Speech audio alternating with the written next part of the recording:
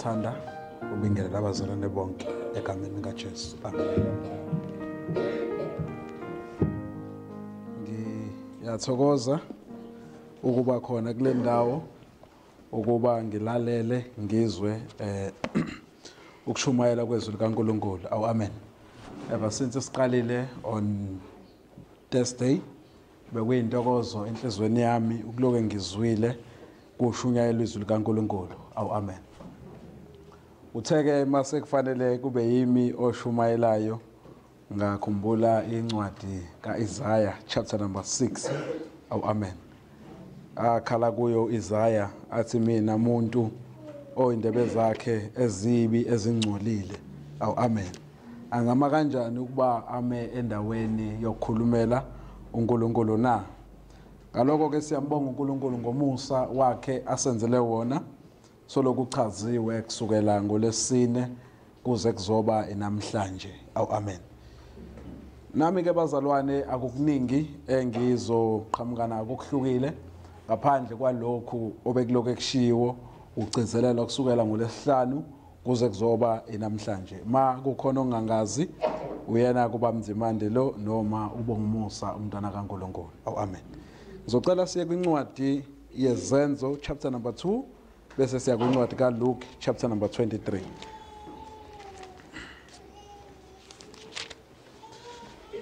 Zenzo chapter number 2 bese siya kuLuke chapter number 23.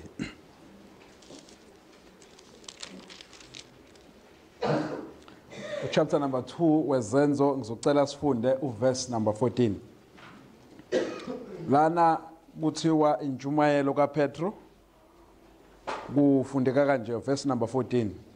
Wayesesukuma uPetro nabayishumi nanye waphakamisa izwi lakhe waphumisela wathi kubo madoda akwaJuda nani nonke nakhileyo eJerusalema, makwazeke lokhu kini, nibeke indlebe emazwini ami, ngokuba laba kabadakiwe njengokucabanga kwenu. Lokhu kuseyihora lesithathu lemini, kodwa lokhu kuyikho okwakukhulunywa ngumprofeti uJoel ukuthi kuyakuthi ezinsukwini zokuphela kusho uNkulunkulu, ngiyakuthulula umoya wami phezu kwayo yonke inyama, amadodana enu namadodakazi enu ayakuprofetha, izinsizwa zenu zibone imibono, abadala benu baphuphe amaphupho. Yebo, naphezu kwezinceku zami nezincekukazi zami ngiyakuthulula umoya wami ngaleyo mihla.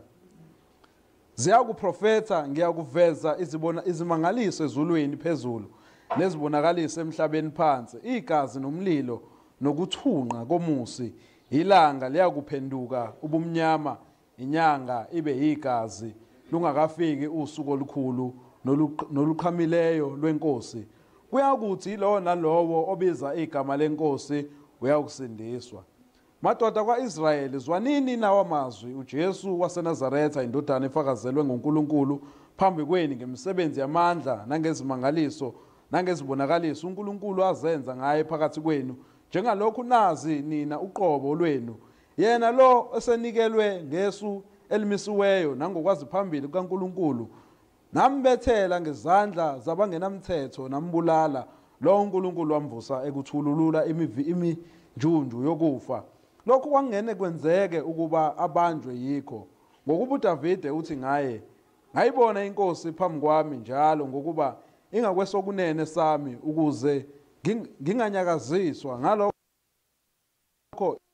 nolimi lwami luyethaba, ngisho nenyama yami iyawukuhlala ngokwethemba.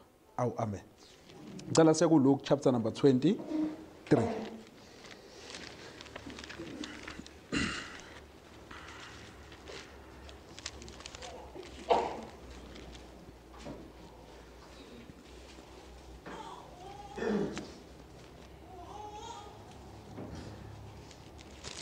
Sizofunda kusukela ku verse number 50.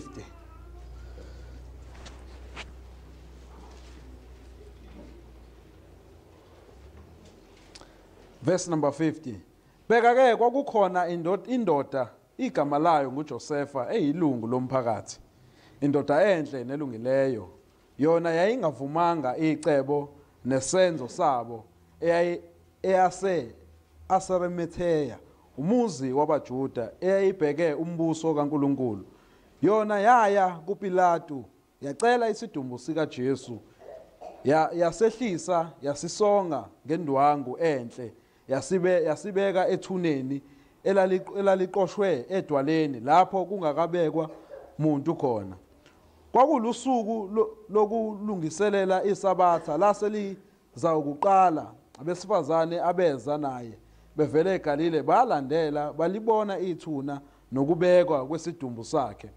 Base bebuyela emva balungisa amakha namafutha, kepha ngeSabatha baphumula njengokomthetho. 24 verse 1. Kepha ngosuku lokuqala leviki kwentela ngenzansi balifika ethuneni bephethe amakha ababewalungisile, bafumana itshe liginqiwe ethuneni. Kuthe bengena abasifumananga isidumbu senkosi uJesu. Kwathi besambathekile yilo nalowo, bheka nanko amadoda amabili emi ngakubo enezingubo ezicwebezelayo. Besaba bakhothamela phansi ngobuso, athi kubo, nimfunelani ophilayo kwabafileyo na? Socela sivale amehlo sikhuleke. Baba omuhle, uNkulunkulu ongcwele, siyabonga dwale lihle ngalo lusuku uNkulunkulu wethu onamandla, la inkosi eyavuka ngalo uNkulunkulu wethu ongcwele, ukulugubha nokuthokozela uNkulunkulu wethu onamandla i-event engaka emhlabeni wonke. uNkulunkulu wethu ongcwele, siyathandaza ke namanje njengalokhu sikhumbuza inhliziyo zethu nezingqondo zethu nezindlebe zethu ngalo kuvuka kukaKristu Jesu. Ngikhulekela uNkulunkulu wethu onamandla ukube wena amandla akho ahlale kimi kanjalo uNkulunkulu wethu ongcwele, nokuqonda kwakho kube kimi ukuba ngikhulume kulaba bantu njengalokhu wena wakufisile. uNkulunkulu wethu ongcwele, akukho baba wethu onamandla esingakuletha phambi kwakho kuphela izono zethu. Ngakho ke uNkulunkulu wethu onamandla, umusa wakho siyawudinga usuku nosuku, nehora nehora. Baba wethu onamandla wonke, wandise nangalesi sikhathi kuze kuthi ekuzweni kwethu singezwa ngokwezono zethu, kodwa sizwe ngokufanele sizwe izwi lakho ukuze siphenduke kuzo. uNkulunkulu wethu ongcwele, siyacela lokhu ngoKristu Jesu inkosi yethu ephilayo neyavuka. Amen.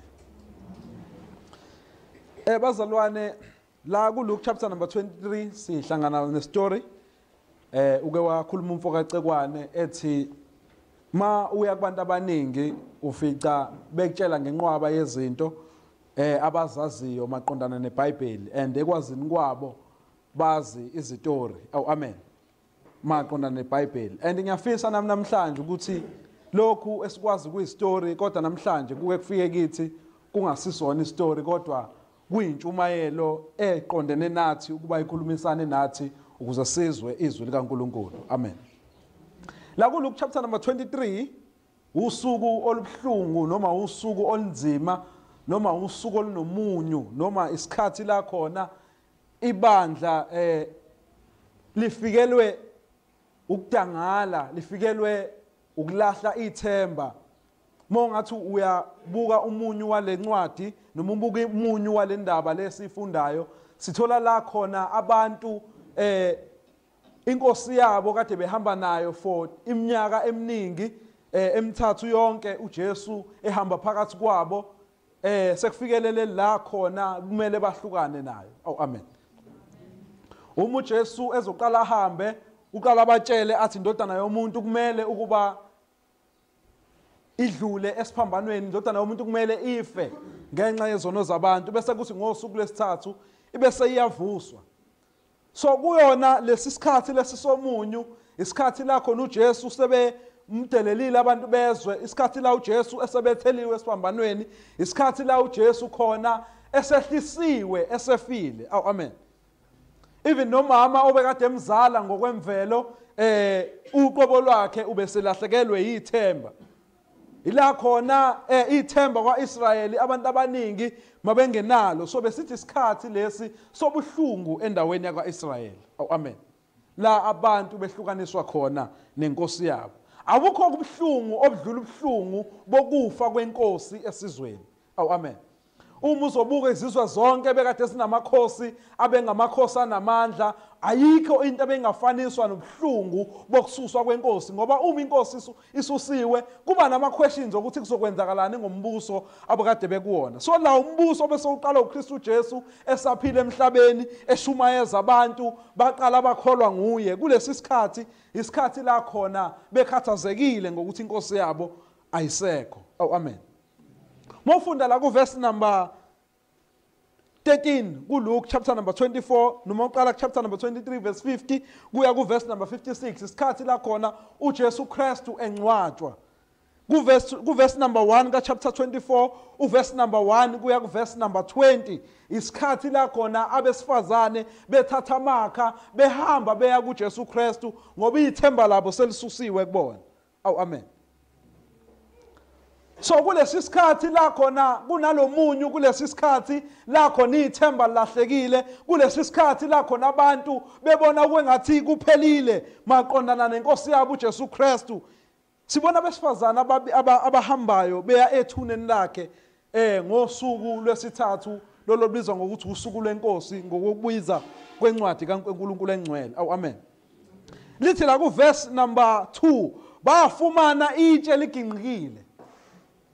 Bafika ethuneni kunento event abebengalindele ukuyenza noma kune event eyenzakalayo la ebeyingalindelekile kuba ingenzeka. Kufikakala itshe liginqikile ethuneni lenkosi. Obengazabuze kungaba iconfusion enkulu ukuthi ungabe liginqwe yini itshe ethuneni lenkosi, ngoba wonke umuntu bese bebuke ukufa kaJesu Kristu eze kuyiyona into ebese ukulahleka kwethemba kubona. Verse number 3 lithe bengena abasifumananga isidumbu senkosi uJesu. Enye yento futhi eyisurprise abayificayo ukuthi isidumbu salenkosi yabo abasakhathazeke ngayo ukuthi asikho ethuneni layo. Aw amen. Verse number 4 lithi kwathi besasambathekile. Le gama lithi ukusambatheka ukumangala, bathi besathukile, bathi besashaqekile mongasebenzisa linye igama. Kulesi sikhathi la khona besathusiwe bethuswe ile event eyenzeka kubona kulesi sikhathi vele futhi abadlula kusona. Kungafana nokuthi uma ungafika emzini omuntu kushoniwe bese ufika uthatha isidumbu somuntu bathi bayavula ibhokisi umuntu akekho. Kuleso sikhathi la kukhona abantu abaphukile einhlizweni, kuyisikhathi la khona abantu bekwisoro bekwipain besususa wena isidumbu sabo, isikhathi sokusambatheka, isikhathi sokudideka kubona. Bayafika isidumbu senkosi yabo ayikho. Ihlazo lokuqala babenalo ukuthi inkosi yabo ifile esiphambanweni kwangenzeka lutho. Aw amen. Number 2, uma inkosi yabo ifile sebeyafika nasethuneni isidumbu sayasikho. Aw amen. Lithi verse number 4 kwathi besasambathekile yilokho bheka nanko amadoda amabili emingakubo enezingubo ezicwebezelayo. Kwathi kusana leyo dilemma eyenzakalayo, kusana leyo confusion, uNkulunkulu waletha amadoda amabili kuona ewalethela umyalezo. And umyalezo lamadoda ayewalethile ngokwezwi kaNkulunkulu kuvela ukuthi kwakuyizingelosi ayeletha umyalezo wokuthi uJesu Kristu uvukile kwabafileyo. Lento ke kuyinto obungeke uzuyilindele, kuyinto ebeyingalindelekile kubona ngendlela bebekade beconfused ngakhona. Aw amen.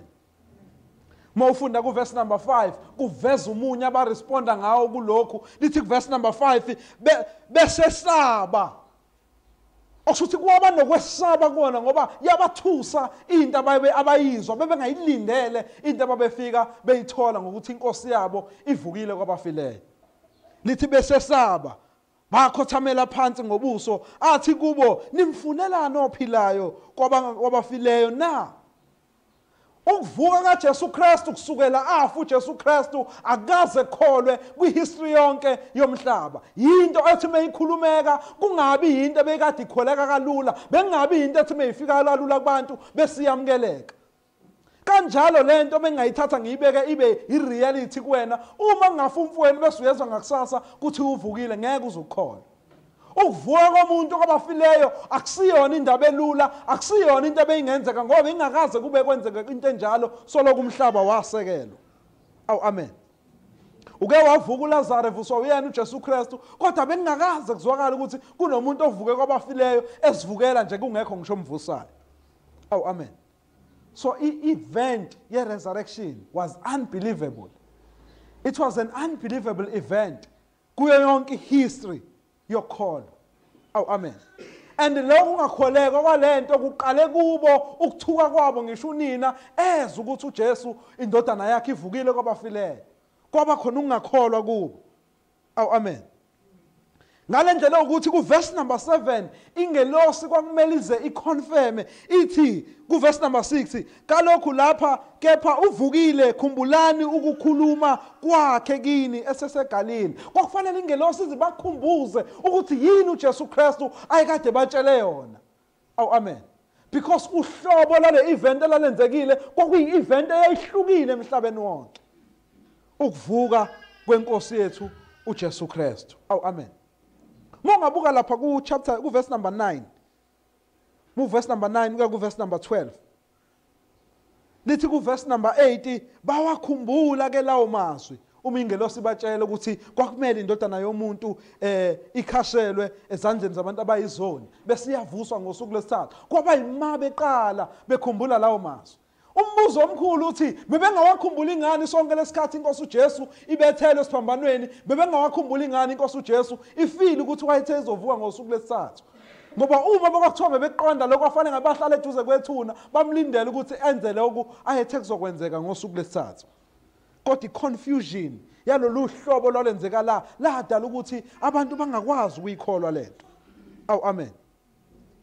This verse number 9 base bebuya ethuneni babika konke lokhu kwaba yishumi nanye nakubo bonke abanye kwakungoMaria noMagdalena noJohana noMaria unina kaJakobe nabanye babekanye nabo babatshela abapostoli lokho. Kepha lawo mazwi aba njengokukhuluma okuyize kubo. Akugcinanga kuphela kubona oMaria, bathi nabo mase behamba bebonile lento beyotshela abapostoli bangabakholwa abapostoli. Lithi iBhayibheli kwafana nento eyize kubo ukukhuluma kwabo. Abazange bazi bayibelieve iresurrection uqobo lwabo. Into yokuqala nje ungacabanga uPetro owayekade emphikile inkosi uJesu Kristu owayekade eshile ethi uyakumphika lingakakhali nakathatha iqhudi. Uyayicabanga leyo nto leyo isizosho ukuthi uvukile. Oh amen. It was an unbelievable event. So namhlanje ngifuna sikhulume ngokubaleka noma uthi kwakuyini ukubaleka kokuvuka kukaJesu Kristu kwabafileyo. So lento kuyinto bekade necessary. That is why namhlanje the topic is the necessity of the resurrection. Ukubaleka kokuvuka kwabafileyo. uPetro akayikholwa le ndaba uyayibuka naye njengentambatheka abayikholwa abapostoli. Lithi ku verse number 11 kepha lawo mazwi aba njengokukhuluma kuyize kubo kabaze bakholwa yibo.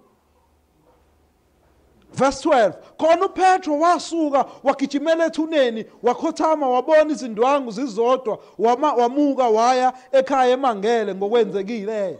Even uPetro uqobo lwakhe mayezwa ngokuvuka kwabafileyo uPetro uJesu amtshela more than 3 times ukuthi uzohlushwa aphinde avuke kwabafileyo, kodwa uma izwi indaba ye resurrection azange azayikholwa. Aw amen. Lize lithi iBhayibheli noma sekuthiwe ephethe ingubo zakhe still uPetro azange azayikholwa. Aw amen.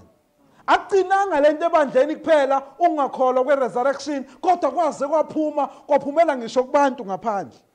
Aw amen. Mofunda lapha 24 verse number 19. Lithi wayesethi kubo zinto zini, bathi zinto zini na, bathi kubo ngoJesu waseNazaretha obengumprofeti onamandla ngesenzo nangezwi phambi kukaNkulunkulu nabantu bonke, ukuthi abapriest abakhulu nababusi bethu bamkhaphela ukunqunyelwa ukufa baze bambethela esiphambanweni. Thina ke besethemba ukuthi nguye ozawukuhlenga uIsrael. Kodwa phezukwalokho konke sekulusuku lwesithathu lezo zinto zenzekile. Futhi nabesifazana abathile bakithi basethusile ababeyile ethuneni ekuseni.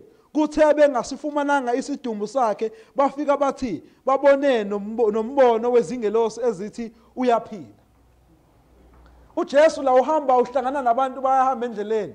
Labantu bahamba bayaxoxa. Uyabajoyina uJesu uyababuza ukuthi zindaba zini ezenikhulumana. Bayamtshela ukuthi uJesu bekunendoda ebekuthiwa uJesu Kristu. Ababona ukuthi uJesu labakhuluma naye. Bathi le ndoda besithembile ngamandla kade nawo ngezinto ekade ezenza ukuthi ngempela unoNkulunkulu ungokaNkulunkulu. Uthi ke thina bathi besethembile ukuthi lo muntu uzoba uMesiya. Bathi ithemba labo selishabalele. Bathi lo muntu abapriesti bambulele. Amen. Bambulele waphanyeka esiphambanweni. Bathi kodwa besethembile ukuthi lo muntu uzoba ngubani? NgoKristu. Indaba ye-resurrection was never even believed. Amen. Uze bathi labantu kukhona besifazane yaqala yaduma indaba yoMaria ukuthi uJesu Kristu uvukile kwabafileyo. Bathi labantu even abesifazane abakade beyile ethuneni lakhe bathi uvukile kodwa still nabo banjani abakholwa. Amen. So indaba ye-resurrection was an event kwi-human history eyayinzima ukuthi abantu bayikholwe. Amen. Mufunda la kuJohn chapter 20. Siphuthume nje kafishane kuJohn chapter 20. La kuJohn chapter number 20 sithola umunye umfundi futhi okuthiwa Thomas. Ku verse number 24. Lithi ngakho ke akhuluma odwa athi ngalidabuli kodwa asilenzele inkatho yokuthi liyakuba ngelikabani. Sorry, verse number 20, chapter number 20, verse number 24. Sorry for that. Lithi lana kepha uThomas omunye kwaba yishumi nambili othiwa uDidimu wayengekho kubo mhla efika uJesu. Ngakho ke abanye abafundi bathi kuye siyibonile inkosi, kepha wathi kubo uma ngingakaboni ezandleni zayo inxeba lezipikili ngifake umunwe walwayo angisoze ngakholwa. uThomas wayefuna ukubona, athi uma ngingazange ngize ngibone, because wayekade ebonile uKristu Jesu ebethelwa ngamashizolo esiphambanweni. Uthi mengingafakanga umunwe ngibona ukuthi ngempela uyena lo wayebethele esiphambanweni, wayengabelieve ukufa ayefe ngakho, wayengabelieve ukuthi lo muntu kungathi uvukile. Amen. Uma abafundi bakhe bemtshela ngalendlela ukuthi uwepha kuLuke chapter number 24 uverse number 36 uJesu kwakumele azayiprove ukuthi uvukile kwabafileyo. Lithi lapha kuverse number 36 kaLuke chapter 24 besakhuluma lokho yena uqobo wema phakathi kwabo wathi kubo ukuthula makube kinina, kepha bashaya luvalo besaba bethi babone ithongo. Sebetsheliwe labantu ngokuthi uJesu Kristu uvukile, still noma sengena phakathi kwabo lithi iBhayibheli abazange bazibakholwa, bayitshela ukuthi babone ithongo. Malikhuluma ngokuthi la iBhayibheli lesula ithongo likhuluma ngomuntu ovukile kwabafileyo, ngomuntu okade efile. Amen. Noma mhlawumbe into esingayifanisa nespoke. Amen. Bayitshela ukuthi babone ithongo, mhlawumbe ipicture kaJesu efika like a vision, not ukuthi uyena ngqo. Amen. Wayesethi kubo nikhathazelekelani na? Kuvelelani izindle ezinhlizweni zenu na? Bhekani izandla zami nezinyawo zami ukuthi yimini uqobo, ngiphatheni nibone ngokuba ithonga linanyama namathambo njengokuba ningibona nginakho. Esakushilo lokho wababonisa izandla nezinyawo. Wathi seqale babonisa izandla nezinyawo la ekade ebethelwe khona, eshawe khona, baqala bese bakholwa. I-history ye-humanity ithi i-resurrection abantu abakaze baze bafuna ukwenza njani ukuyikholwa. Kuqala ngalo ibandla likaKristu Jesu uqobo. Amen. Kuqala ngalo ibandla likaJesu Kristu uqobo. Uma ungaya kumuntu nje normally umtshele ngoKristu Jesu, umtshele ngokuvuka kwabafileyo, ngeke azakholwa. Ngoba yikho into engayenzi sense njengokuvuka kwabafileyo. Amen. Why abantu bengeke bakholwe uvuka kwabafileyo na? Noma yindaba ibandla lingakholwa ngokuvuka kwabafileyo na? Number 1, ingoba bengawakhumbula amazwi kaJesu Kristu. Ibandla firstly abawakhumbulanga amazwi kaJesu Kristu. Abawakhumbulanga amazwi kaJesu Kristu. Ayethi uma ebethelwa uzodlula inhluphekweni abese yavuka ngosuku lesithathu. And abakholanga amazwi awasho kuLuke chapter 24 uverse number 6 la washiwa ingelosi athi kwakumele ukubenze njani ahlupheke bese kuthi ngosuku lesithathu kanjani avuke. Amen. So abakholwanga amazwi aweshiwa inkosi up until bekhunjuzwe lawo mazwi. Lithi iBhayibheli baqala benze njani bakholwa. Yonke amehlo abo ayefiphele, inhliziyo zabo zazikade zimnyama zingaboni. Amen.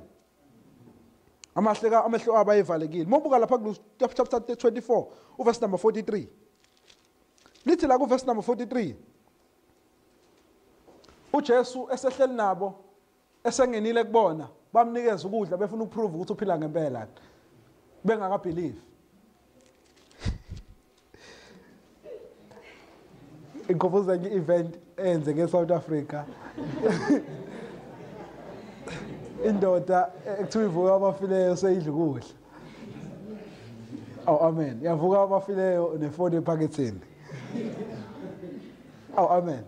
So lamandoda afuna ireality ukuthi uJesu ngabe uvuke noma mhlambe enjengespoki eyinto umoya noma uvuke inyama ngempela. Lithi la ku verse number 42 bamnika iqatha lenhlanzi ewoyisiweyo neqa lezinyoni wakuthatha wadla phambi kwabo wayesethi kubo yiwo lawo mazwi ami engawakhuluma kini ngisasenani okuthi kumelwe ukugcwaliseka konke okulotshiwe ngami emthethweni kaMose. uJesu uyabathatha futhi ubaphindisa kuphi emazwini. Wathi esedlile wabuyisa back in the scriptures wathi lokho bekade kulotshiwe ngami. Lithi verse number 45 khona wayesevula ingqondo yabo ukuze baqonde imibhalo. Akekho umuntu onga-understand i-resurrection, akekho umuntu onga-believe i-resurrection, akekho umuntu ongathi come to the means of understanding noma ukuqonda ivangeli ngaphandle kokuba kube uNkulunkulu okhanyisa kuyena ukuba libone. Ungaphuma namhlanje utshela abantu abawu-10 ngokuvuka kwabafileyo, none of those people will believe this unless God shines uKristu Jesu kulabo bantu. Amen. Until uJesu asusa iveil kubona, they will never believe this. Even noma bangayibona imbhalo, they will not believe it. Amen. So the resurrection, ukuqonda i-resurrection is another thing. Kodwa ukukholwa i-resurrection is another thing too. Ukuyi-understand i-resurrection okunye, kodwa futhi ukuyikholwa i-resurrection kuwokunye. Amen. That is why Apostle Paul kwabase-Philip chapter number 3 athi konke okwakuyinzuzo kimi ngakushaya indiva ngenxa yobuhle bani bokumazi uKristu Jesu. Athi ukuze ngifunyane kuye ngenakho kwami ukulunga okuya ngani ngokomthetho. Amen. Kuneverse engilithandayo lapha mayiqhubeka ku chapter number 3 kwabase-Philip. Abesethi ukuze kumazi yena namandla okuvuka kwakhe. Beside knowing ukubethelwa nokufa kaKristu Jesu, you have to know his death and resurrection. Ngaphandle kokwazi nje ukubethelwa kaKristu Jesu, fanele wazi even amandla okuvuka kaKristu Jesu. Because iChristianity yonke ifoundation noma akuyisona sekele ehleli kusona, ihleli kwi-cross kanye ne-resurrection. Uma uzothi cross without resurrection, it is not salvation. Kodwa salvation ime kulama pillars lawo mabili, yini isiphambano kanye nani nokuvuka kwabafileyo. Uma isiphambano saba ireality, fanele sibe evidence ngokuvuka kwabafileyo. Uma ngekho ukuvuka kwabafileyo, kusho ukuthi isiphambano siyona ireality. Amen. So the evidence of resurrection was to authenticate noma okuyiyona evidence yokuthi uJesu Kristu was the one who came to save. Kwakuwukuthi avuke kwabafileyo. Amen. Baningi abantu masikhuluma ngokuzalwa kaJesu was the remarkable event. Awu-3 ama-event enza salvation ibe powerful. Number 1, i-event yokuzalwa kaJesu. Akekho umuntu owazalwa njengoKristu Jesu, akekho umuntu owazalwa ngaphandle kwendoda, akekho umuntu owazalwa ngowesifazane ongcwele ngaphandle kwendoda. Akekho umuntu owasafarisha ubuhlungu ofana nokusafarisha kaJesu Kristu esiphambanweni. Futhi akekho umuntu owavuka kwabafileyo njengoKristu Jesu. Konke lokunye okungaphandle kwalokho akusilona ivangeli futhi kuyigarbage akunakusiza ngalutho. Oh amen. So lento yokwazi ngesiphambano is very very very important. So namhlanje ngifuna sikubuke lokho. Ukuthi kumele sibe nolwazi oluphelele ngokuvuka kwabafileyo. Ukuze ukukholwa kwethu kungami ngokuhlakanipha kwabantu kodwa kulu ngamandla kaNkulunkulu. uNkulunkulu kumele asikhanyise ingqondweni zethu so that we understand the power of the resurrection of Jesus Christ. Oh amen. So namhlanje ngifuna sibuke ukuthi why i-resurrection was important, why was it necessary, yayibaluleke ngani. Lapha kuLuke chapter number 24 uJesu Christ uyasitshela into yokuqala yayibaluleke ngayo.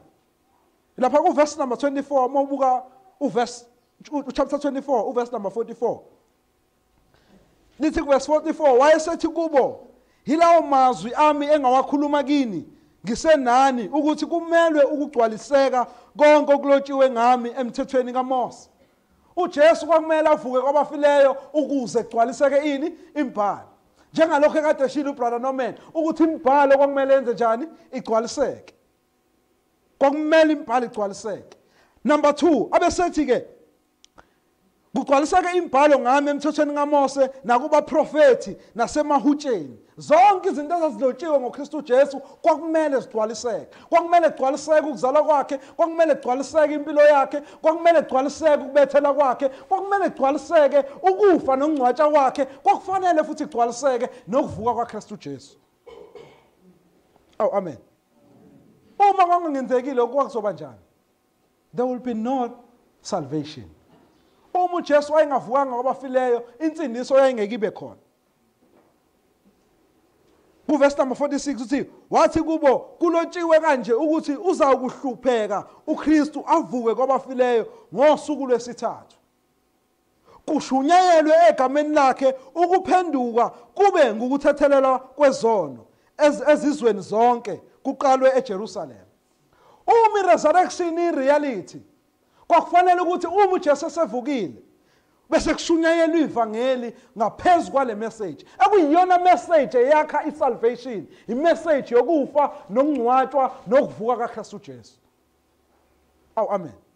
Kwakumele afe, kwakumele angcwatshwe, kwakumele avuke ukuze kushunyayelwe ukuthethelelwa kwezono. Okusuthi ngaphandle kokufa nokungcwatshwa nokuvuka kwakhe akukho ukuthethelelwa kwezono. Amen. So abafundi bakaKristu Jesu kwakufanele bayibone iCross, kwakufanele bakubone ukuvuka kwaKristu Jesu ukuze athi njengoba ethi nina kumele nibe ngofakazi. Yini ufakazi? Umuntu oyibonile into. Uma uyekhotha umuntu okuyena one evidence, uyena umuntu obanjani oba ufakazi. Ngeke ukuthi ngufakazi ngoba ngizwile. I-testimony yakho is very light compared to i-testimony kanjani yomuntu obonile. So the apostles and the first church were the evidence. That is why kule scripture tesifunda ubrother Sondlo manje la yonke evidence etholakala lapho is the evidence yabantu ababona uvuka kaKristu Jesu. So kwakumele ukuthi uJesu Kristu afe ukuze kushunyayelwe ukuthethelelwa kwezono. Ukuze kushunyayelwe ukuphenduka kube ngukuthethelelwa kwezono ezizweni zonke. That is why if you are looking at chapter number 2 of Acts, we find the reason yesithathu. At the same time, we find the application yalento esi-reality kubantwana bakwa-Israyeli mayeshumayela uPetro. La ku-chapter number 2 wezenzo, uPawule ntuzana kuqeda ukwehla umoya phezu kwabantu bonke bakhuluma ngezilimi. Siyathola ukuthi la kwakunamaJuda ayeqhamuka kwezinye izizwe. Uma lamaJuda aqhamuka kwezinye izizwe abona labantu laba abakhuluma ngezilimi. And because lithi iBhayibheli malwaveza lithi kwakwamadoda ayekholiwe. Kwamadoda kaIsrael ayephuma kwezinye izizwe ayemangala ukuthi kwenzakalani uma bebona labantu ababekhuluma ngezilimi na. Ku verse number 6 wezenzo chapter number 2 lithi kwathi kwazwakala lo mdumo uquqaba lwabuthana lwaphithiza ngokuba kwaba yilo nalowo wabezwa bekhuluma ngolimi lwakubo bathuka So labantu ababehleli la kwakune evidence la khona uKristu uJesu egcwalisa isethembiso sakhe sokwehlisa umoya ongcwele ukuze kufulfill le message yokushunyayelwa kokufa nokuvuka kukaJesu Kristu. Mayehla umoya ongcwele la ku-Acts chapter number 2 labantu sebefuna ukunderstand ukuthi why kwenzeka lento eyenzeka la ku-Acts chapter number 2. Uma benza befuna ukunderstand lento, number 1 ngifuna siqaphele ukuthi ithi iBhayibheli kokwamaJuda kokwama-devout men, abantu ababemazi uNkulunkulu. Oh amen. Mawufunda lapha ku verse number 10. Sorry, ku verse number 5. Lithi kepha kwakukhona abaJuda abakhile eJerusalem, amadoda akholwayo. That was very, very, very important. La madoda emazi uNkulunkulu. That is why babe question le event, because kwinhlangano ababekuyona kwakuyinhlangano yabangcwele kwenzeka kanjani ukuthi uNkulunkulu akhulume ngolimi labantu abangamesaba uNkulunkulu kwinhlangano yabangcwele. Kwakhona abaJuda la ababeJuda babazi kahle ukuthi uNkulunkulu usebenzise uIsrael esizwe sakhe isona sikhethile. Konke ngaphandle kaIsrael kwakuyizinja okwabantu abangamfuni uNkulunkulu kwangama-Gentiles, abantu abangasondelene noNkulunkulu. Kodwa kule event uNkulunkulu ubiza abantu bangaphandle noma usebenzisa abantu bangaphakathi ukhuluma ngesilimi zangaphandle. Bayamangala ukuthi how come abantu bakhuluma ngesilimi zabantu abangamesaba uNkulunkulu endaweni engcwele kaNkulunkulu. They are amazed. Bayabuza ukuthi kwenze njani. And abantu ababenga understand bathi labantu badakwe iwayini. But I like impendulo kaPetro ku verse number 14. Lithi wayesesukuma uPetro nabayishumi nanye waphakamisa izwi lakhe waphumisela wathi kubo, madoda bakaJuda nanonke nakhileyo eJerusalem, makwazeke lokhu kini nibeke indlebe emazwini ami ngokuba laba kabadakiwe njengokucabanga kwenu. Lokhu kuseyihora lesithathu lemini. Kodwa lokhu kuyikho okwakhulunywa ngumprofeti uJoel ukuthi into ayisho uPetro uthi lento eyenzeka la i-fulfillment ye-prophecy. Kugcwaliseka umbhalo. And labantu they are willing to know ukuthi kugcwalisela umbhalo. Why uMapostle Peter esebenzisa uJoel? They are fully aware ngoJoel. Kokwenzakalani ngoJoel? Oh amen. Kokwenzakalani ngoJoel? uJoel number 1 waprofetha ku-Israel. KuJuda specifically. Oh amen. Now, uma eprofetha uJoel kwakunama problems kaJuda yokuthi kwenzeka ukuthi ama-Israel avela lahleke lokudla immediately out of the blue. Oh amen. So kwavele kwalahleka ukudla out of the blue. Mongabuyela nje kwincwadi kaJoel siyathola ukuthi laphayana abantu ngesikhathi kulahleka lokudla leyo event yanyukela yazanyukela ngisho endleni kaNkulunkulu. Oh amen. Ngicela nje sibuke uJoel chapter number 1 kafushane kuze sithole i-background. Joel chapter number 1.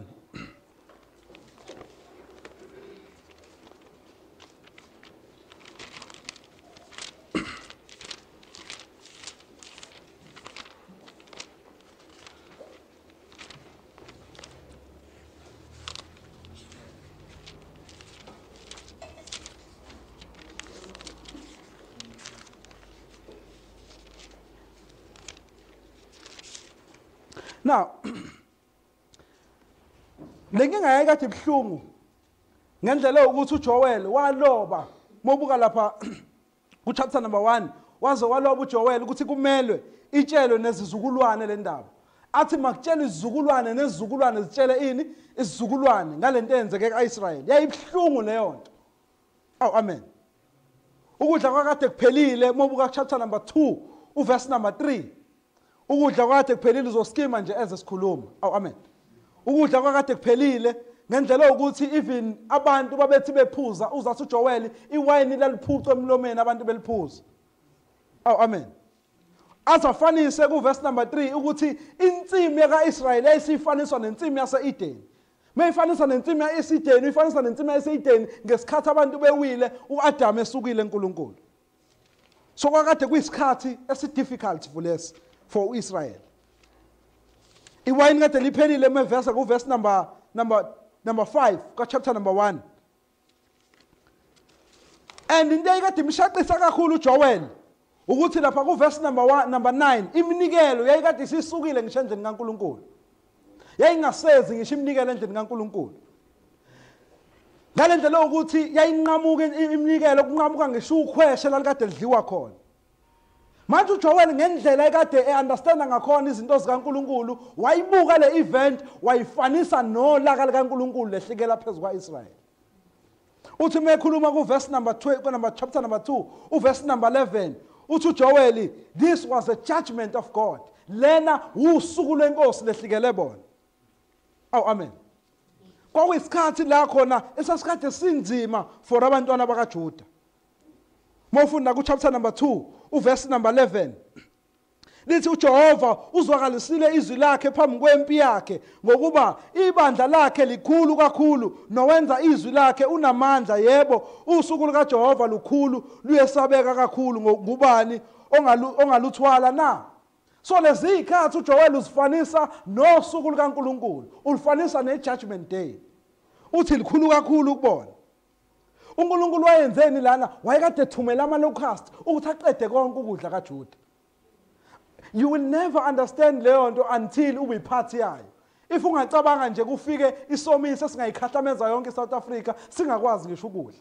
So kwakuyisikhathi sobuhlungu lesi kubantwana bakwa-Israyeli. Amen. So lana uJoel mayibuka lento uyaqala memezela ukuthi abantu baphenduke. Uthi mabephenduka abantu ku chapter number 2 uverse number 12 to 13. Uthi kepha manje usho uJehova phendukelani kimi ngenhliziyo yenu yonke nangokuzila ukudla nangokukhala nangokulila nikebhule inhliziyo yenu hayi izingubo zenu. Niphendukele kuJehova uNkulunkulu wenu ngokuba yena unomusa unobubunene. uNkulunkulu ngayo yonke le event ayiletha kuIsrael kwakuwukuthi ayilethele ukuthi abantu bakhe babuyele kuyena. Amen. So kwakuyi-event eyayikade bathusile labantu in such a way that uJoel uzamemezela i-repentance kubona. Amen. Uma bephenduka labantu uNkulunkulu uyaqala ubanikeza ilentuzana isethembiso. Uma banikeza isethembiso kuverse number 27 uthi kuleso sembiso bayawukwazi ngaso ukuthi uphakathi kwabo uNkulunkulu. Ukuthi uNkulunkulu usefikile phakathi kwabo. Lithi kule event ayenza uNkulunkulu wabanikeza ukudla kokudla. Kodwa ngaphezulu kwaleyo event umprofeti uJoel wabe sebona i-judgment day kaNkulunkulu. Amen. Wathi eqeda nje ukukhuluma ngalokho wabe sebona usuku likaNkulunkulu olusabekayo obeliza kulandela i-judgment day. Ngaphezulu kwalolu suku abelifanisa ne-judgment day uphinde ubone enye i-judgment day ezayo kubantwana bakaNkulunkulu. Kuleyo judgment day ubesebeka isign yokuthi ngaphambi kokuba ufike kunezinto uNkulunkulu azozenza. Iziphi izinto ezizozenza uNkulunkulu? Ubanikeza isethembiso. Isiphi leso thembiso? Ilesi esiquotwa uPetro ku chapter number 2 wezenzo. Ngicela siphindele kuzona. Izenzo chapter 2. La kuzenzo chapter 2 uPetro ke usebenzisa leyo nto eqhamuka kuyena uJoel. And labantu they understand clear ukuthi kwakwenzakalani ngoJoel because they were the Israelites. They were trained emthethweni babeyazi yonke into yakaJuda. Uthi kuPetro kuverse number 17 kuya ukuthi ezinsukwini zokuphela kusho uNkulunkulu ngiyakuthulula umoya wami phezulu kwayonke inyama. Amadodana enu namadodakazi enu ayakuprofetha, izinsizwa zenu zibone imbono, abadala benu baphuphe amaphupho. That was a sign. Usathi ke le sign eniyibonayo yisign yaloko uNkulunkulu ayekade nitshele kona ukuthi usefikile phakathi kwenu. Amen. Manibona labantu bekhuluma ngezilimo abadakwanga utshwala kodwa isign yokuthi uNkulunkulu unjani usefikile phakathi kwenu. Okusho uMesiya lo ebekade nimlindele uNkulunkulu akhuluma ngayo kwincwadi kaHosea nakwincwadi kaJoel. Usathi ke kuverse number 22 ngithanda answer yakhe 22 uthi ke madoda akwaIsrael zwanini lamazwi uJesu Mayethi zwanini namazwi uJesu lo kade nimphikile. Uma uJesu afile esiphambanweni kuIsrayeli yonke bekuthathwa njengokuthi umuntu obekade exabene nabakaJuda engawulalelanga umthetho kaMose ufile esiphambanweni ngoba eyisoni so ukufa kwakhe bengathathwanga for no notice. Uma abantu behamba beyifela bephindele endlini zakhe mesefile uKristu Jesu kusala kungabi khona na effect. Abantu abakhathazekile bekuyibandla kuphela. But namhlanje unentuzana uNkulunkulu wenza le event ukuzaletha ireality abekade befuna ukuyibona evidence. Usathi ke madoda akwaIsrael zwanini lamazwi uJesu waseNazaretha indodana efakazelwe nguNkulunkulu phambi kwenu ngemisebenzi yamandla. Number 1, lo obekade enza imisebenzi yamandla phakathi kwenu nambona. Amen. Njengokunazi nani uqobo lwenu. Yena lo esanikelwe ngesu elimiswe nokwazi phambili kukaNkulunkulu. Uthi nina namnikela phambi kaNkulunkulu kodwa noma kuyinina still bekuyicebo likaNkulunkulu. Uthi mesesho njalo athi verse number 23 yena ke lowo enambethele esiphambanweni ngezandla zabangenamthetho. uNkulunkulu umvusile. Lithi uNkulunkulu wamvusa ethukulula iminjunju yokufa lokhu kwakungena unakwenzeka ukuba abanjwe yikho. Uthi leyo ndoda enayilahla, leyo ndoda enalikade nibethele esiphambanweni, leyo ndoda enayirejecta, leyo ndoda enayinikela ngabantu abayizoni, uNkulunkulu uyivusile kwabafileyo. So that is the evidence for uJesu Kristu njengoba evuka kwabafileyo. It is the evidence ukuthi uyena beumesiya. Okusuthi manje isalvation le eyifana nesalvation eyidingwa abantwana bakaIsrayeli kulentuzana kwincwadi kaJoel iyona umpostoli Petro ayisebenzisa kulabantu ukuze bakwazi ukubona uKristu Jesu. Uthi lo uvuka kwabafileyo lo uJesu Kristu avukile nayi evidence. Nanka lamadoda ekhuluma ngezilimi uNkulunkulu uhlisile umoya wakhe uvukile kwabafileyo. uJesu Kristu lo enamethele esiphambanweni uyena lo uNkulunkulu amvusile. Amen. Abese ngaphezulu kwaloko abavezele evidence ngencwadi kaDavid. Athi ku verse number 25 ngokuba uDavid uthi ngayibona inkosi phambi kwami njalo ngokuba ingakwesokunene sami ukuze nginganyakaziswa ngalokho inhliziyo yami iyakujabula nolimi lwami luyethaba ngisho nenyama yami iyakuhlala ngokwethemba. Athi ku verse number 29 madoda bazalwane ake ngikhulume kini ngokusobala ngokhokho uDavid ukuthi wafa nokuthi wambelwa nokuthi ithuna lakhe lisekhona kithi nanamuhla. Ngakho lokhu engumprofeti ekwazi ukuthi uNkulunkulu wayefungile ukuye ngesifungo ukuthi enzalweni yokhalo lwakhe uyakubeka omunye esihlalweni sakhe sobukhosi. Uthi ithuna likaDavid likhona, uDavid usekhona. Kodwa uDavid ngoba ubengumprofeti usitshelile ngomuntu obezawukuza. Yena ke lowo muntu lowo uye lovukile kwabafileyo. Amen. Usathi verse number 32 uJesu lo uNkulunkulu wamvusa esingofakazi bakho thina sonke. So ivangeli seliqala liba ireality. Sebefakaza ngalo ezinto abayibonile bathi lowo wabethele esiphambanweni uye lesikhuluma ngaye. Amen. uNkulunkulu wamvusa kwabafileyo. What does that say to Israel? That says to Israel uJesu Kristu is the Messiah. uJesu Kristu yena lo obilindelwe kwihistory yonke yehumanity. Amen. Let's take verse number 37. Look at the response because they understood what he is talking about. Let's take verse 37. Sebekuzwa bahlabeke enhlizweni. Why behlabeka? It's because bayakwazi ukubethela kwaKristu Jesu. Bayayazi rejection yabo ngoKristu Jesu. Bahlabeke enhlizweni zabo. Babe sebebuza ukuthi senze njani madoda abazalwane. Wathi uPetro phendukani. Nisindiswe. Phendukani yilo nalowo abhaphathizwe egameni likaJesu. Uthi nani fanani njengezoni. Qalani nifane njengezoni. Umuntu obebhaphathiswa kaIsrayeli bekuwumuntu obekuyena bekade beyizoni uma bengena embusweni kaNkulunkulu. Namhlanje izoni ebekade kufanele kube izona ezibhaphathiswa zingena embusweni kaNkulunkulu zikhuluma ngezilimi. Zikhuluma izinto zikaNkulunkulu. Abakade beyizoni ibona sebekhuluma ngezinto zikaNkulunkulu. Usathi umpostoli uPetro nina ke manje na fanani nazo lezoni nenze njani? Niphenduke. Wayethena uJoel kubantwana bakaIsrayeli wayethe phendukani hayi ngani ngokweingubo kodwa phendukani ngokweinhliziyo.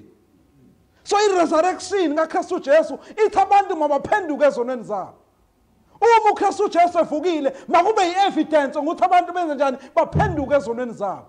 Oh amen.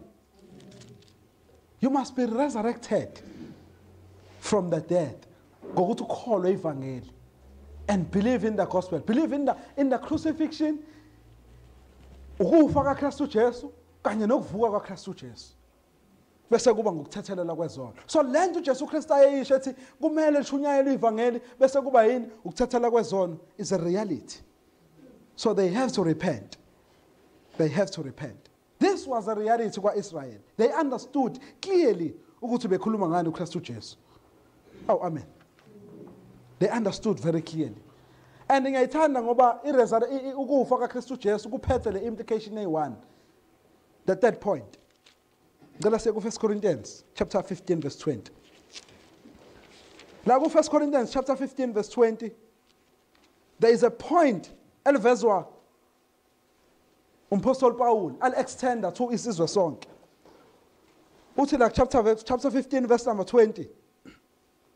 Kepha kalokhu uKristu uvusiwe kwabafileyo engulibo lwabaleleyo ngokuba lokhu kufa kweza ngomuntu ukuvuka kwabafileyo nakho kweza ngomuntu. Yini uKristu Jesu kwakumele avuke na? It because ukufa kweza ngani? Ngomuntu. Futhi nokuvuka kwabafileyo fanele kuze ngani? Ngomuntu. And the reality of this is wonke umuntu manje usezonjani? Usezovuka. Oh amen. Whether uyakholwa noma ukholwa uzovuka. Whether uyamazi uKristu Jesu noma umazi, ngiyayithanda into ayisho umpostoli Paul uthi uzoba ulibo labanjani labafileyo. Makuwukuthi ufile uJesu is the first one to rise. Now uzovuka ngaye kanye na. Uzovuka after yena. Oh amen. uKristu Jesu uzovuka, kuvuka abafileyo, abafele kuKristu Jesu, kuvuka abafileyo abangekho kuKristu Jesu. And ngiyamthanda uDaniel uma ecategorize le resurrection. Uyayiveza ukuthi uma kuvuka iorder yokuvuka kwabafileyo iba kanjani. Oh amen. But before siya kuDaniel, ngifuna sibuke la ku verse number 20. Kepha kalokhu uKristu uvusiwe kwabafileyo engulibo lwabaleleyo. Athi ngokuba lokhu ukufa kweza ngamuntu ukuvuka kwabafileyo nakho kweza ngomuntu. Ngokuba njengalokhu uAdam bonke bayafa, ngokunjalo futhi kuKristu bonke bayaphiliswa. Bonke abantu abafayo kuAdamu kuKristu Jesu benza njani? Bayaphiliswa. But kulabo abafana kuKristu Jesu bavuka benokuphila, bese kuthi labo kuAdamu bavuka benokuphila kodwa ungekho ongayi kuba ne-relationship noKristu Jesu. We are going to come to that. Oh amen. Ingakho umpostoli Paul ecacisa ku verse number 23 athi kepha yilo nalo ngesigaba sakhe. Abesethi uKristu kuqala bese kuba ngabakuKristu ekufikeni kwakhe.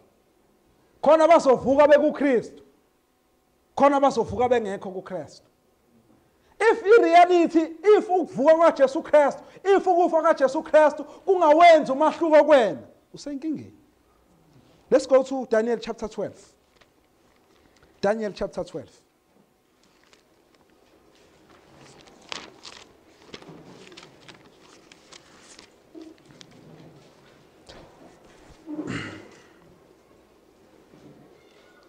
Ngiyithanda indlela abeya ngayo Daniel. Uthi Daniel abaningi abalele chapter 12 verse number 2. Abaningi abalele emhlabathini wothuli bayakuvuka. Abanye bavukele ukuphila okuphakade. Abanye ihlazo nokunengwa okuphakade.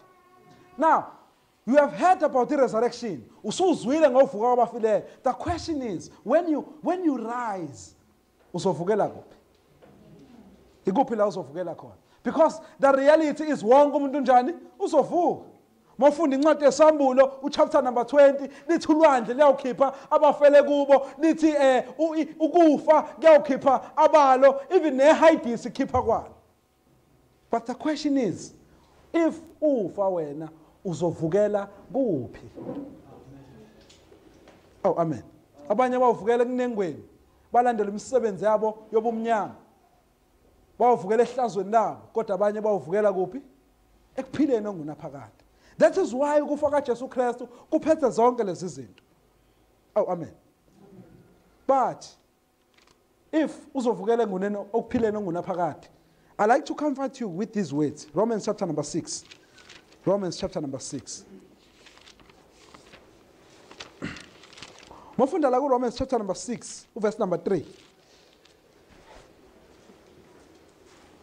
Ngifisa wazi ukuthi wena ozovukela ekuphileni okholiwe ukufa ungcwatshwa nokuvuka kaKristu Jesu. Ngifuna wazi ukuthi ngesikhathi ubhabhadiswa wabhabhadiselwa kukho ukufa kwakhe. That is verse number 3. And in verse number 4 wahambelwa kanye naye. Ngesikhathi uJesu efa nawe bowufa kanye naye. Uma ukholwa ukuthi uJesu Kristu uyinkosi bowufa kanye naye. Labo bayokuvukela enguneni okuphileni ongunaphakade yilabo abakholwayo ukuthi ngesikhathi uJesu efa ubefa endaweni yabo. Yilabo abakholwayo ukuthi bonke abantu balahliwe uNkulunkulu, bonke abantu abekho kuNkulunkulu, bonke abantu basekulahlweni, basekubhujisweni. Kodwa ngesikhathi uJesu efa ubefa esikhundleni sabo. Ngesikhathi futhi uJesu evuka ubevuka esikhundleni sabo. Oh amen. Uthi verse number 4. Uma unjalo uthi wahambelwa kanye naye ngokubhaphathizelwa kukho ukufa ukuba njengalokhu uKristu wavuswa kwabafileyo ngenkazimulo kaYise, kanjalo nawe uhambe ekuphileni okusha. If uJesu Kristu ukholiwe nguye njengalokhu afa, kanjalo nawe uvukela bese uhamba ekuphileni okusha. Uthi incwadi yabase-Efesu chapter 2 verse number 5. Uthe sithe sesifile ngeziphambeko wenza ukuba siphile kanye noKristu Jesu. If ukufa kaKristu Jesu kuyireality kuwena, ukufa nokungcwatshwa nokuvuka kaKristu, ukufa nokungcwatshwa nokuvuka kaKristu Jesu kuyinto eyireality kuwena, kanjalo ngesikhathi uJesu evuka wavuka kanye nokuphila kwakho. Ezabathi basekolose ukuphila kwakho kufihliwe kanye noKristu Jesu kuNkulunkulu. Awu amen. Uvukile kanye nawe. Awu amen. Wahlaliswa kanye naye embusweni wezulu kuKristu. That is Ephesians chapter 2 verse 6. Oh amen. But if that is not for you, I'd like to give a very sensitive warning. I'd like to give a very sensitive warning. Let's go to Revelations for a closing. Ngicela ukuvala ngesambulo chapter number 20. Ukuvuka kaKristu Jesu kuproducer ireality yes4. The necessity yokuvuka kaKristu Jesu kwakuwukuthi kube khona ukwahlulelwa. Oh amen. Uthi uJesu ukwahlulela uNkulunkulu yena uqobo lwakhe umnikeza indodana. Ngokuba indodana ivukile kwabafileyo, kusho ukwahlulela khona. Oh amen. And la ku chapter number 20 sibona ukwahlulela kaNkulunkulu kwehlikela phezulu kwabantu. Verse number 11. Ngase ngibona isihlalo sobukhosi esikhulu esimhlophe nohlezi kuso. Ubuso bakhe babalekelwa izulu nomhlaba. Akutholakalanga indawo. Ngabona abafileyo abakhulu nabancane bemi phambi kwesihlalo sobukhosi. Izincwadi zavulwa, nenye incwadi eyavulwa ngeyokuphila nabafileyo bahlulelwa ngalokho okulotshiwe izincwadini. Njengokwemisebenzi yabo, nolwandle lwakhipha abafileyo ababekulo, nokufa neHades kwakhipha abafileyo ababekulo. Bahlulela yilowo nalowo njengokwemisebenzi yakhe. Ukufa neHades kwaphoswa echibini lomlilo. Lokhu kungukufa kwesibili, ichibi lomlilo. Ngifisa ukuthi kuwe ongasiyona ireality noma ongasiyona into applyayo kuwena ukubethela kwaKristu Jesu. If uJesu engabethelwanga ngesikhundleni sakho, if uJesu engangcwatshwanga engcwatshelwa ngenxa yakho, if uJesu engavuswanga kungenxa yokuba uvuswe kunye naye, nayi ireality elandelayo. Naku okulandelayo, mawukuthi zonke lezi zinto ezikhulunywa kusukela ngoLesihlanu ukuthi ukholwa kuKristu kuphela akuyi ngokwemisebenzi. If we do not believe in Jesus Christ, wonke umsebenzi asenzele wona for ukusindiswa, then we are bound to go and face the judgment day. And in the judgment day, the one who sits on the throne is the very same person owavuka kwabafileyo. Oh amen. Lize lithi iBhayibheli nabamgwazayo bakumbona. Aw amen. Lithi wonke amehlo ayakumbona. Into edala ukuthi la kubaleka izulu nomhlaba because ienga eyobikuyo ikuyena even umhlaba nezulu akwazi ukucontain akwazi ukutestify. Ziningi izinto ezingatestify umhlaba, ziningi izinto ezingatestify izulu. Ubuhle bukaNkulunkulu ehlika ezemhlabeni ephila emhlabeni 33 years efefela abantu ukuba basindiswe. But there is one thing engafuni ukuyitestify umhlaba nezulu. Ukubona ulaka likaNkulunkulu lokugcina. Ulaka likaNkulunkulu lokugcina ulaka ukuthi ngisho izulu elahlala noNkulunkulu limazi icharacter yakhe. Kodwa mase kuvela icharacter yolaka kuyabaleka nomhlaba kuyabaleka. Liza lithi iBhayibheli akufunananga ngisho indawo yokuba ngacasha kulo. Kodwa ngaphezulu kwaloko lo laka likaNkulunkulu njengoba ngithi if insindiso ingasiyona reality kithi we are bound to see the judgment day. Wena ngeke uzukuthola ukucasha nokubaleka kuyobe kungekho. Even izinto ezikade zikuholdile zikubambile ukufa noma ihayidisi noma ukufela olwandle noma ikuphi lithi iBhayibheli konke lokho kuyobakhipha bame phambi kwesitalo sikaNkulunkulu. Whether umncane noma umdala ukufa kaKristu uJesu mengazange kuze kuvuke kunye nawe ukuba ube nokuphila okusha. Lolu suku lungolwakho.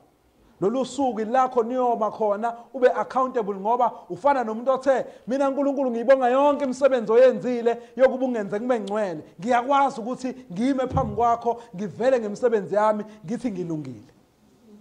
Leli langa liyobe liprove ukuthi imisebenzi yakho yonke mibi. Ilanga leli imisebenzi yakhe iyobe ithathwa iwewe esikalini. Bese lithi iBhayibheli kuyoba nento yokugcina eyofika. Le enqotshwa ukufa kaKristu uJesu. Ithi incwadi yabaseKorinte chapter number 15 uma uJesu Kristu evukile lithi ukufa senjani sekunqotshiwe. Lithi ukufa kuginqiwe. Kodwa mawukuthi ukufa kuginqiwe kungaginqelwanga wena. Ungazange uzunqotshela ukufa ngoKristu uJesu. Kukhona ukufa okulandelayo for you. Because uzobe escapeile ngokuthi uvuke kwabafileyo. Lokufa okulandelayo yichibi lomlilo. And ichibi lomlilo even ihayidisi uqobo lwalo le ekhalisa isicebi alingani naso. Isicebi siyakhala ihayidisi kodwa ukufa ubuhlungu basehayidisi buncane kunobuhlungu obuyobe sechibini lomlilo. Ichibi lomlilo is the final. Ila khona abantu bobebesha ebukhoneni bewundlu. Lolo lako lobaleka isizulu nomhlaba kuyohlala phambi kwakho inguna phakade laphakade. So namhlanje ingakho ngikuncenga. Ngithi mkhulu umsebenzi uJesu awenzile. Wokuthi sithe singamfuni singamlangazelele. Wasuka ezulwini wehlela thina sizoni. Waphilela thina ukuze thina nawe sisindiswe. Nami ngisho njengoPetro ngithi phendukani nisindiswe kungabi njengokweingubo kodwa ngokwenhliziyo. Cela sikhuleke. Baba muhle dwala lensindiso. Siyabonga ngalesi sikhathi usinikeza leli thuba uNkulunkulu ethu ongcwele ukuba sizwe nalomyalezo. Baba wethu onamandla akusiwona umyalezo olula ukuba Nkosi umuntu angawuphimisela ngomlomo. Kodwa kungumusa wakho senzele ukuba siuqonde understand. Ngakho Baba ngiyathandaza ukuba ukuvuka kwabafileyo kube ireality kuba bonke laba bantu ngokuthi bakholwe ngokufa nokuvuka kaKristu uJesu umsebenzi awenzile ephile emhlabeni ephilela thina ukuze sibe ngcwele. Ngakho Baba silungisise ngokukholwa ngayo uKristu uJesu. Yilo nalowo ofisa ukunikela ukuphila kwakhe kuye uNkulunkulu wethu ongcwele. Ngiyathandaza ukuba wena uNkulunkulu wethu onamandla umpha amandla umqinise nabakhomitha impilo yabo after this conference ukuba bazothi beqonda ukuthi ekuvukeni kaJesu Kristu kumele siphilele yena nabo uqobo lwabo banikele impilo zabo ukuba baphilele yena. Baba siyakubonga kakhulu umusa wakho omkhulu usanele Baba wethu onamandla. Sisize siwazi siubone usangapha kwethu ngoba ngale kwethuna akukho ukuthethelela. Sikunikeza udumo Baba lokufanele ngoKristu Jesu Inkosi.